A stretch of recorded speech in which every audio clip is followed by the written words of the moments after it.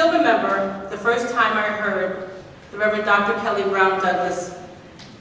She preached a sermon so powerful and so memorable that it forever changed the way I read the story from the Hebrew Scriptures on the sacrifice of Isaac.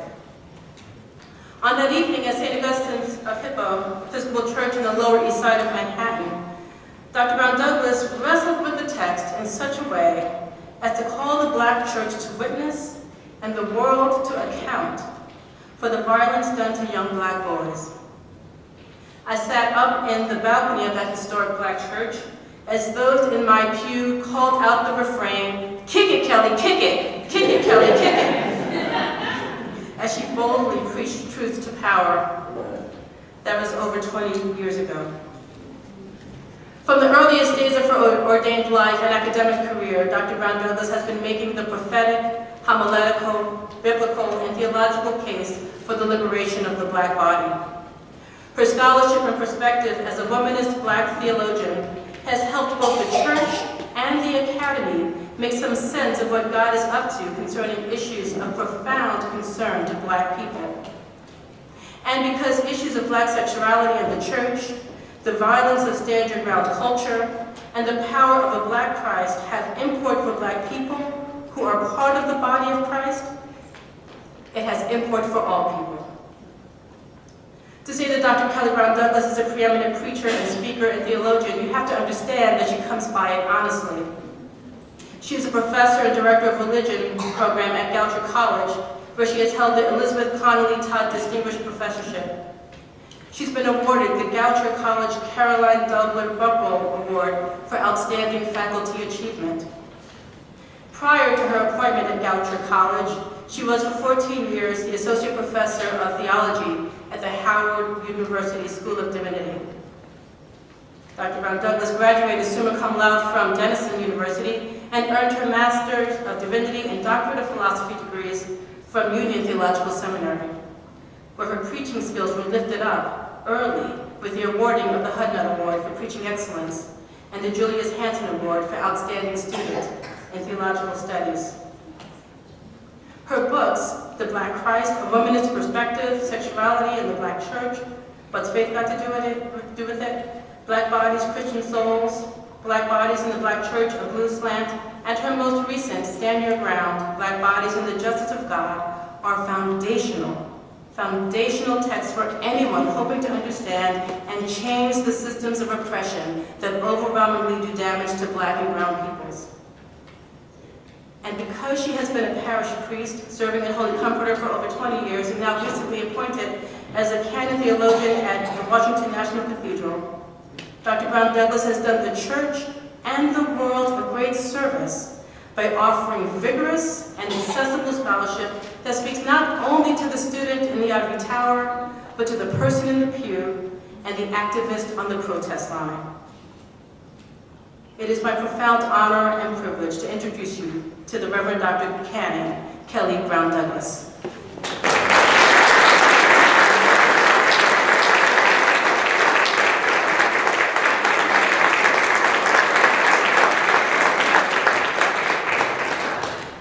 Thank you.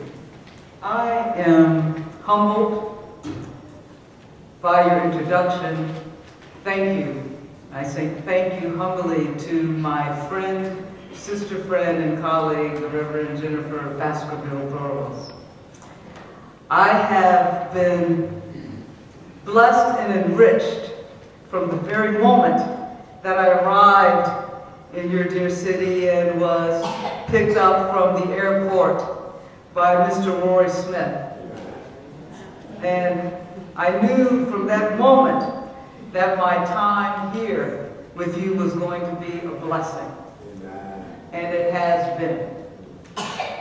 I want to deeply thank Reverend Fulton Porter and the Executive Committee of UBE for its gracious invitation to me to be here with you on this day, even though it's Super Bowl Sunday.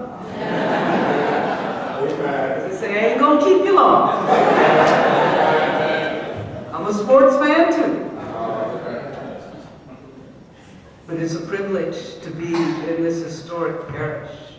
And I know that you all are blessed by his leadership and the leadership team that he has now had. Amen. Yes.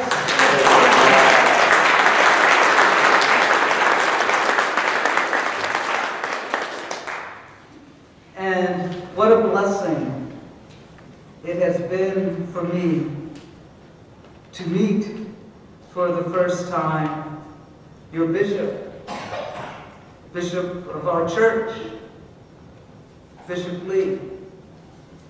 In the short space of time in which we got to speak with one another, I was deeply enriched by our conversation. And I know that this diocese is in more than good hands, because I know that I met and have met a man of God. And so I thank you. So I say to you, yes.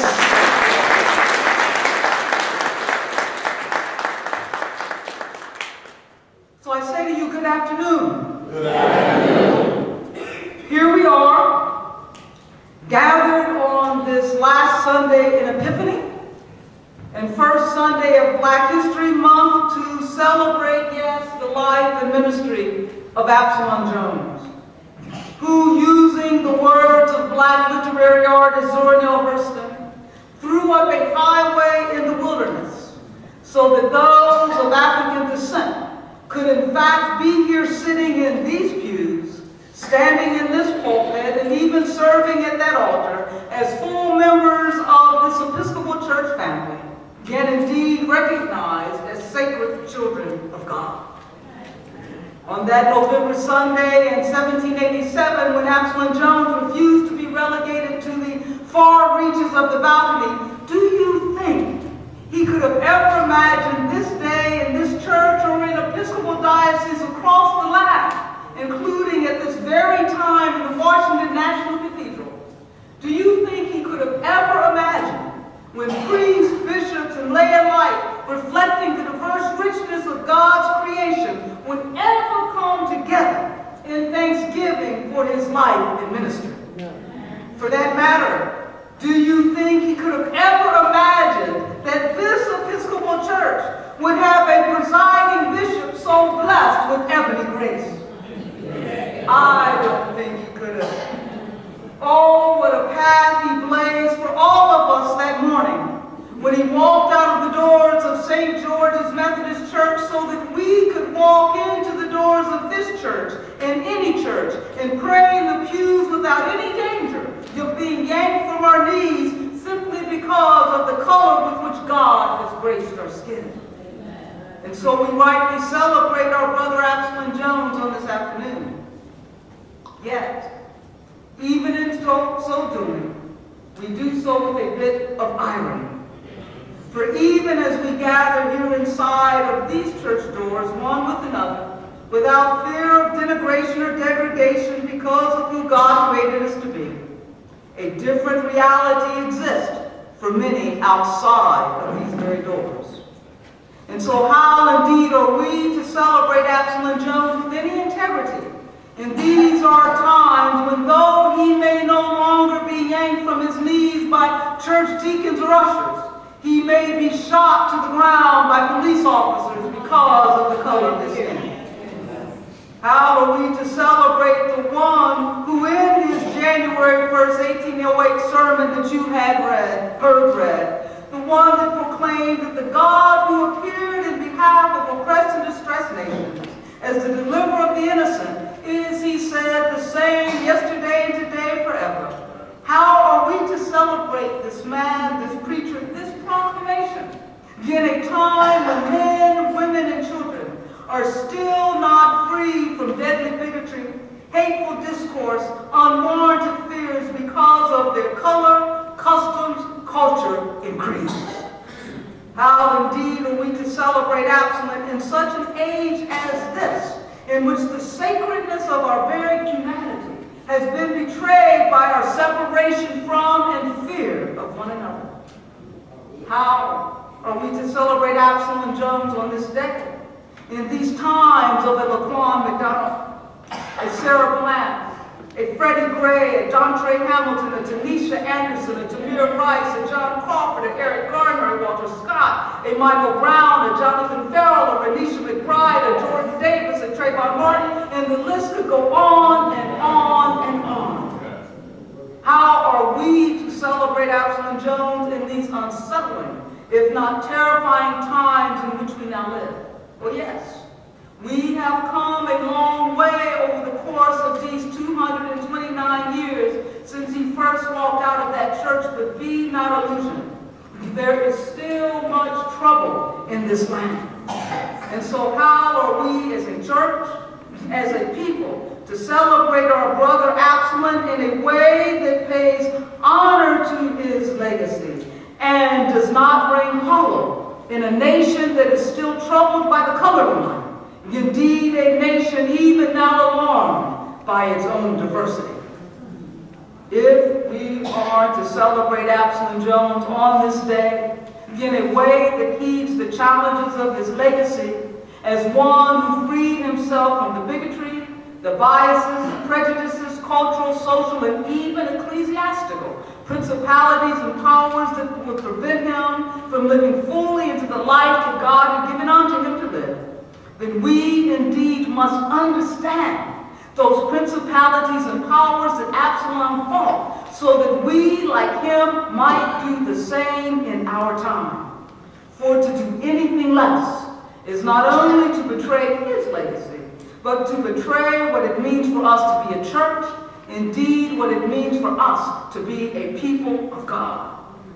And so on this afternoon, in this brief time before us, I want to seek to understand the very principalities and powers, if you will, against which Absalom fought, so to understand what it means for us to be a church in this time of the Laquans, the Sanders, the Renishas, and the Trayvons.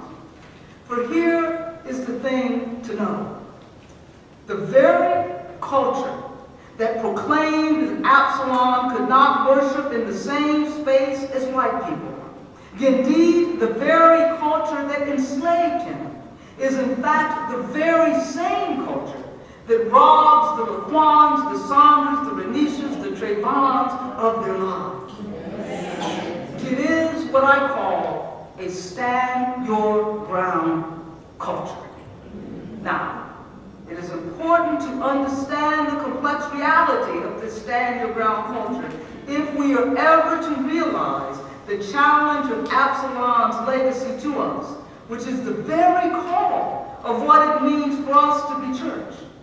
And so, again, this talk this afternoon, for this brief time before me, I want to try to explore the nature of this culture, to try to understand where it comes from and its implications for us as we sit here this afternoon. So travel, if you will, with me for a moment as we examine that which I call stand your ground culture. What is it?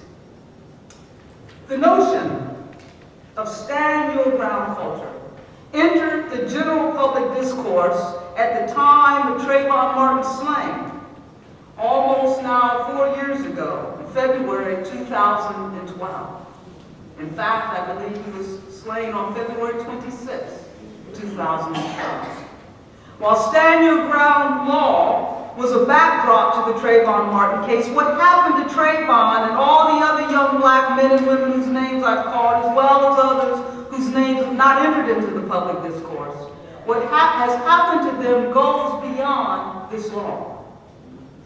Stand Your Ground law is an extension of English common law that gives the person the right to protect his or her castle. With me? Stand Your Ground law essentially broadens the notion of castle to include one's body.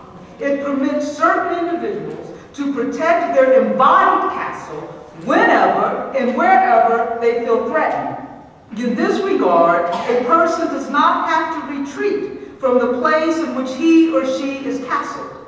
They can stand their ground. Essentially, a person's body becomes her or his castle. Stand your ground law in this regard signifies a particular social cultural climate, that is, stand your ground cultural climate, which makes the degradation, destruction, and death of black bodies inevitable and permissible. In fact, this culture predates the law itself. Stand your ground culture has produced and sustained slavery, black codes, Jim Crow, lynching, and other forms of racialized violence on black bodies. It is, as I said, the very culture that made Absalom Jones' treatment in St. George's Methodist Church inevitable. This culture has its origins in the grand narrative and legitimating religious canopies that define our very nation. Again, in this short space of time, I can't fully cover the complex and interlocking web of this grand narrative, as well as the caricatures and stereotypes it spun. I will therefore discuss it in broad strokes, so to again provide the social historical context for what it means for us to be church today, and what it means for us to celebrate Absalom. The roots, church, of stand your ground culture were sown with the arrival of the first Americans to this soil, pilgrims and Puritans alike. In 98 CE, a Roman historian named Tacitus published what has been called one of the most dangerous books ever written. It was named Germania. In a brief space of 30 pages, he offered an ethnological perspective that would have tragic consequences for centuries to come. It is the racial specter behind stand your ground culture. Germania provides a meticulous portrait of, he says, an Aboriginal people, a people, he says, that were free from all taint of intermarriages, with, he described, fierce blue eyes, red hair, huge frames, who possessed, he says, good moral instincts, a peculiar respect for individual rights, and an almost instinctive love, he says, for freedom. Tacitus' ethnological description spawned the construction of the Anglo-Saxon myth. This myth has been a ubiquitous, even if it is unspoken and unacknowledged, ideology in the modern world. Initially, this myth highlighted Anglo-Saxon forms of governing and stressed the unique superiority of Anglo-Saxon religious and political institutions. Eventually, and perhaps inevitably, this myth shifted its focus to Anglo-Saxon blood. In so doing, it suggested that the superiority of religious and political institutions was a result of Anglo-Saxon blood. It argued that strong moral qualities and high regard for freedom flowed uniquely through Anglo-Saxon veins. Now, this myth, replete with reverence for Tacitus, arrived in America by way of England's post-Reformation struggles. It arrived with the Puritans and the Pilgrims as they fled from the Church of England to build a nation they believed more befitting of Anglo-Saxon virtue and freedom. They considered themselves, the Puritans and the Pilgrims, considered themselves the Anglo-Saxon remnant that was continuing a divine undertaking, tracing their mission beyond the woods of Tacitus' Germany to the Israelites in the Bible. From its earliest beginnings, get this, from its earliest beginnings, America's social political identity with a legitimating religious canopy was an Anglo-Saxon identity. America's sense of democracy and freedom was inextricably linked to the Anglo-Saxon myth and Tacitus' Germany. This was a myth that greatly influenced the father of American democracy, Thomas Jefferson. Thomas Jefferson, make no mistake about it, was a thoroughgoing and unapologetic Anglo-Saxonist, to the point of studying Anglo-Saxon language and grammar and insisting that it be taught in the university. He told his granddaughter that Tacitus' book was one of the best he'd ever read. In short, through political architects such as Jefferson, because other founding fathers themselves were unabashed Anglo-Saxons, through the architects such as Jefferson, America's democracy was conceived as an expression of Anglo-Saxon character. From its earliest beginnings, therefore, America's social political identity, with a legitimating religious canopy, was an Anglo-Saxon identity. Its sense of democracy and freedom was inextricably linked to the Anglo-Saxon myth. The city on the hill that the early Americans were building was nothing less than a testament to Anglo-Saxon chauvinism.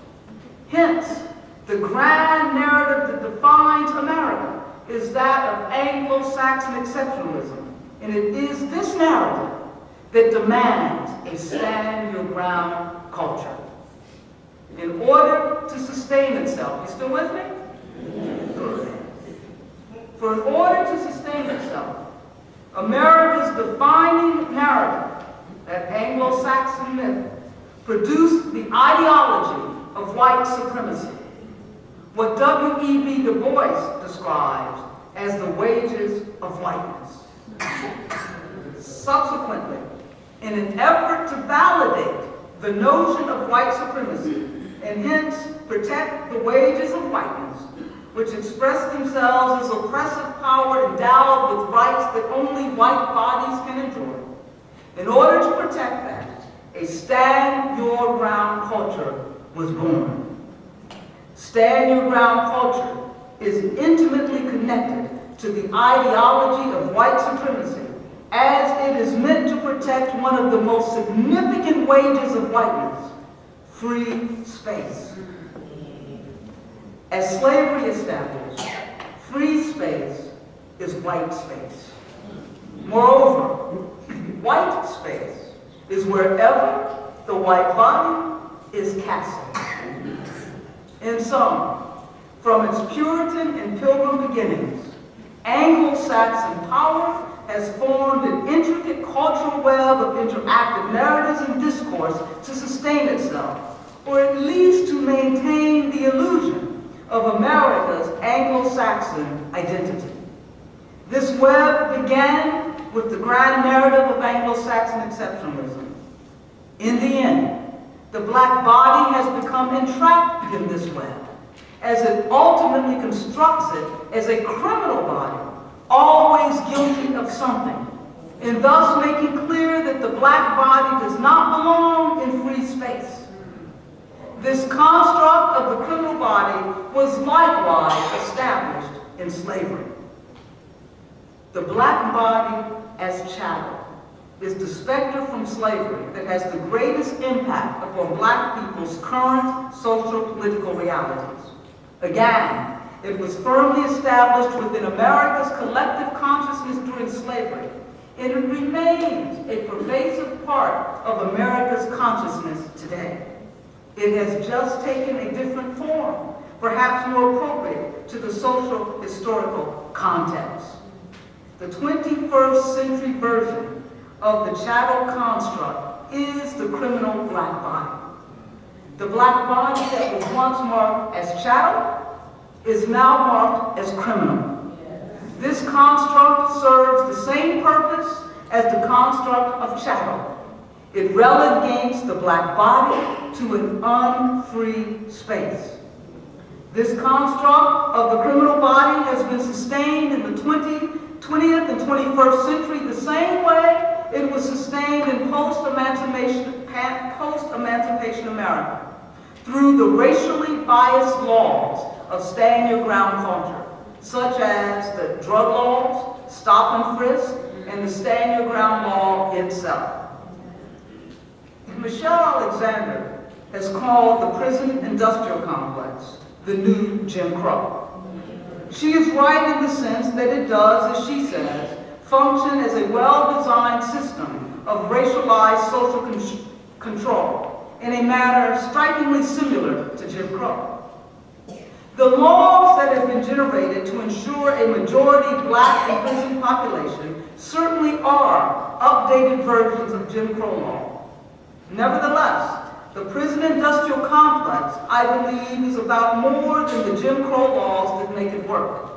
This complex attempts to reinstall in a more acceptable 21st system manner the same system that Jim Crow was developed to reinstate. The prison-industrial complex harkens back to slavery. It maintains the narrative of slavery that the black body is not meant to be free. It virtually re-enslaves the black body by putting it behind bars. If the black criminal is the new chattel, the industrial prison complex is the new slaveocracy. The industrial prison complex is the institutional manifestation of stand your ground culture. And to reiterate, this culture does its job when it removes the black body from the white space, a free space, and returns it to the black space, an unfree space, in a way that seems reasonable and unbiased. What makes the transformation from chattel to criminal complete is the insinuation of the image of the black body as criminal into the American collective consciousness. When this is done, the black body and the criminal body become virtually synonymous. Thus, to see, for instance, a black male body is to see a criminal body. There was no greater example of this than what happened, I believe, to 12-year-old Tamir Rice in Cleveland, Ohio. It was impossible for the white police officer to see Tamir as the child that he was. The officer saw a threatening 21-year-old criminal man. It is interesting to note that Ohio has an open carry law, meaning it is legal to carry a gun in public. So even if the officer thought Tamir was 21, as he said he did, Tamir had a right to carry a gun. What is clear, however, is that the right to carry a gun, concealed or not, is a right accorded only to white bodies, and certainly not the innately criminal black bodies. The right to carry a gun is, as W.E.B. Du Bois would say, a wage of whiteness. It should also be noted that the black female body has been criminalized as well, perhaps in a more gender-specific way. The black female is often portrayed as criminally immoral, and most times mean and angry, the violent girl. And hence, a Sandra Bland appears threatening regardless. The cultural production of America's narrative of exceptionalism has done its job as it protects white space by violating the freedom and sometimes ending the lives of young black men and women with impunity.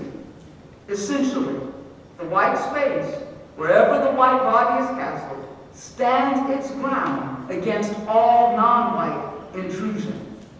It was in protection of white space that Absalom Jones was removed from his knees of prayer. And so, what does all of this mean for us as a church on this day that we celebrate Absalom Jones' legacy? Before I suggest a couple of things, let me make one thing perfectly clear. America's stand your ground culture, with all of its racialized productions, is sin. Indeed, America's original sin is its founding narrative of Anglo-Saxon exceptionalism. Sin is that which alienates humans from the very ways and will of God, reflects a breach with God and what God stands for. Stand your ground culture reflects such a breach in many ways. Essentially, the way in which the early Americans, that is the Pilgrim and Puritans, as well as the Founding Fathers, constructed the identity of this nation is consequential. It has virtually meant that this nation, our nation, has been held captive to sin. In other words, the fruit of this sinful narrative of Anglo-Saxon exceptionalism, which our social, political, economic systems and structures are themselves sinful realities, realities that alienated us from the very justice of God. For the manifestation of salvation from the sin of Anglo-Saxon exceptionalism is nothing less than the reality of God's justice. Salvation equals justice. And so what does this mean for all of us? God's justice means a restoration of the sacred dignity of all people. This begins with the crucified class of people. It matters, church, that Jesus died on the cross, just as it matters that God freed the Israelites from bondage. It matters, as Absalom Jones said in his 1808 sermon, that God appeared in behalf of oppressed and distressed nations as the deliverer of the innocent. For it is only when the oppressed, only when the least of these are free to achieve the fullness of life that God has given them, that God's justice will be realized. The profound meaning of God's preferential option for freedom is seen in God's solidarity, in absolute solidarity with crucified classes of people. Their freedom will mark an eradication of all that separates people one from another and thus disengages all people from the goodness of their humanity. Thus, the justice of God always begins from the bottom up. Put simply, it is in the freedom of those who crucify that one can see the justice of God working in the world. Recognition of this has implications, of course, for the church. For whatever the justification may be, historically the dominant religious community has been reluctant to respond, causing it to be ambivalent, if not antagonistic, in their responses regarding matters that pertain to race. This includes our own Episcopal communion as well. The cross has indeed been a stumbling block for many churches when it comes to matters of race. In this instance, it prevents far too many churches from seeing the reality of Jesus' crucifixion in their very midst. They stumble when it comes to recognizing the face of the crucified Jesus that is perhaps not privileged, perhaps not white. What this means is that the crucified Jesus is virtually ignored. The challenge for all churches in this regard is to step out of the space of cultural privileged whiteness to be where Jesus is, and that is with the crucified classes of people in our time and in our day. This means to step into the space of the Trayvons and the Jordans, the Renishas and the Sandras, who don't know whether, as Trayvon's mother said, to walk slow or to walk fast, who don't know whether to be calm or to be loud in order to stay alive. And so, we as a church, and particularly as a Black church, must follow the lead not of far too many churches who abandon the crucified classes of people in our midst, and those people being disproportionately Black and brown. Instead, we must follow the lead of Absalom Jones and the Free African Society as it cared for widows, children, the sick, the needy, and the helpless. As the Free African Society was an oasis in the middle of a harsh world where neglected and otherwise abandoned Black bodies could experience, at least in the Free African Society, they could experience at least a foretaste of God's promised future. As the Free African Society was that, so must we be as church. We must be a place, if we are to call ourselves church, we must be a place where Black lives matter, and hence where Black lives are cared for. And moreover, we must be a place where all oppressed peoples are welcomed and recognized as sacred children of God who deserve to be treated as such, regardless of the way they look, where they live, the language they speak, or who they love. To do anything less would be to betray the legacy of Absalom, which is nothing other than the legacy of what it means to be church and indeed of what it means to be a people of God. But our work does not stop here, for we must recognize that the systems and structures that are the fruit of standing around culture, systems and structures that limit employment, housing, educational, healthcare, even recreational opportunities for non-white bodies, these systems and structures in their sinfulness are violent. They are crucifying realities that do harm to bodies and limit, if not destroy, life possibilities. Stand your ground culture produces violent systems and structures. It fosters conditions of living that nurture death, not life. And so it is no wonder that we see disproportionately higher rates of crime and homicide in certain communities amongst black males. For this is the violence that violence produces. As churches, as people of God, we must stop the violence at its source, which means demanding a change in these inequitable systems and structures. Because for now, they are doing their job. They are destroying black lives. To do anything less than to demand a change and an end to these systems and structures is for us to be complicit with the shouts of those who cry, "Crucify him, crucify him." At the same time, we must work to provide the resources of support, both material and non-material, for those who are trapped in these conclaves of death, so that they are able not only to survive, but to survive with dignity, and are also able to thrive. As Brian Stevenson reminds in his wonderful book on redemption, the solution to poverty is not wealth. The solution to poverty is justice. And I add God's justice.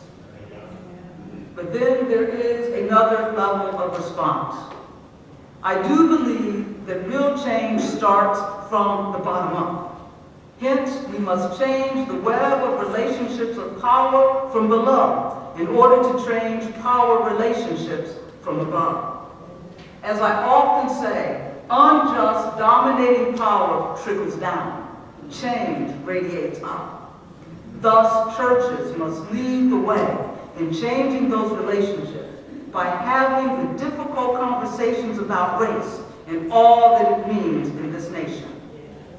As I come to an end, let me share this.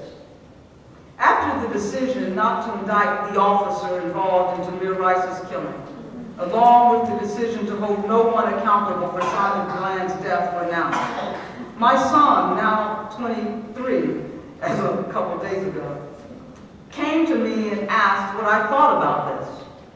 I asked him what he thought.